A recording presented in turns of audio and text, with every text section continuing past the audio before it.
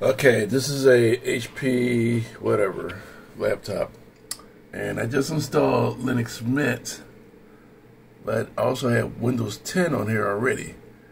Now, the way I did the install, I did with the something else method. I created my own root and swap partition. I did not create a boot partition, or I didn't create a home folder partition because I don't believe in home folders. It's just the way I roll. So anyway, my thing is, after I boot this up, I want to see how the bootloader is going to show up, and also I want to be able to remove this installation and go back into Windows. So I'm going to restart.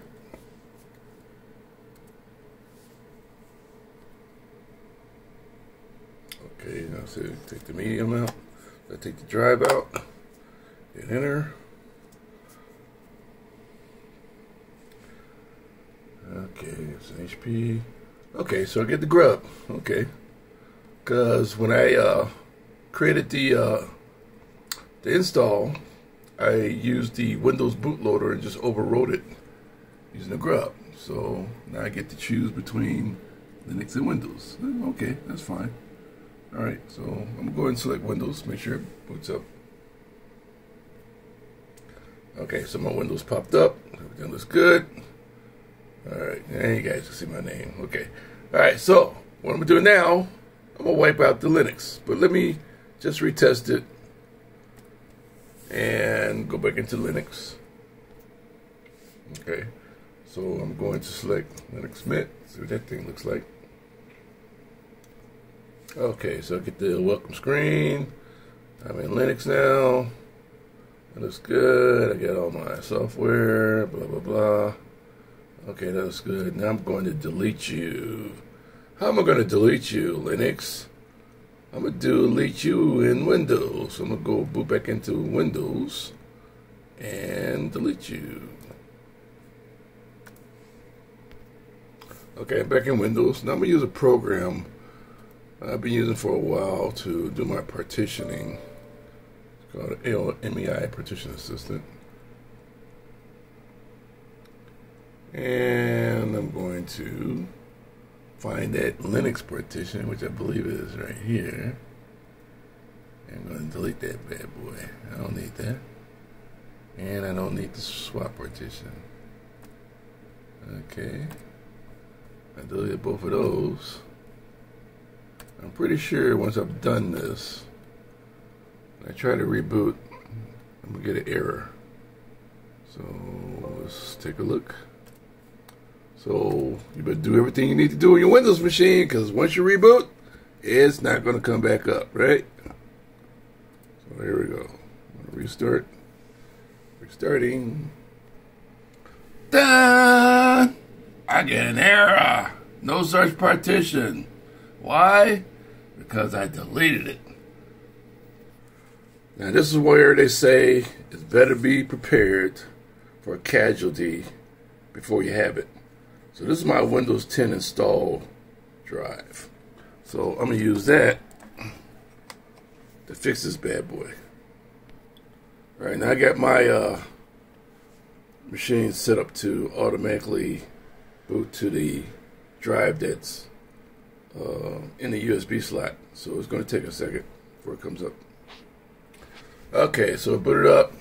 Now, I'm not going to do the install, but I got to go through this process in order to get to where I need to be.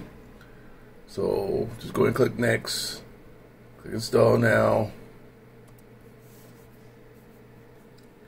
and if you get this, just go ahead and click down there where it says I don't have a product key.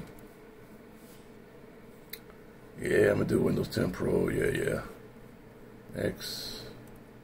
Of course, it's already installed. So again, just got to go through this in order to get to where I need to be. So just pretend you're going to do the install, do the custom install. Now, let's find that partition that I deleted. Is it that one? No, I don't think it's that one. Is it this one? No, I don't think it's that one. I think that's, no, that ain't it either. You know what? I probably deleted it already because I did it in the partition tool. So why am I here? How about we just close this up Yes. And let's just go straight to repair your computer. Okay.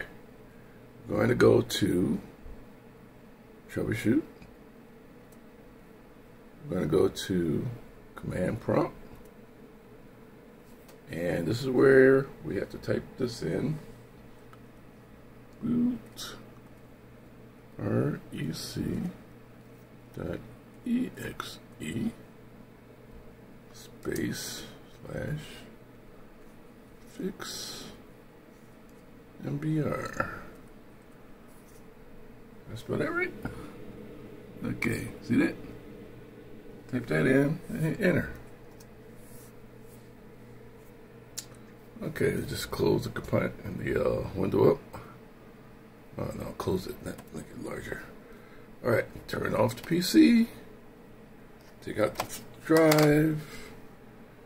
Let it boot. Let it boot. It's not going to boot, you know why? Because I clicked turn off. So I need to push the button to turn it back on. That's the ticket. Okay, now I'm going to go. Wow. How about that? It's booting up.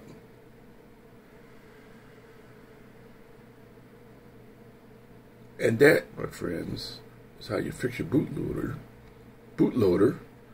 If you do with Windows and Linux, and you delete Linux and you want to try another Linux, but you don't want to lose your Windows, that's how you do it.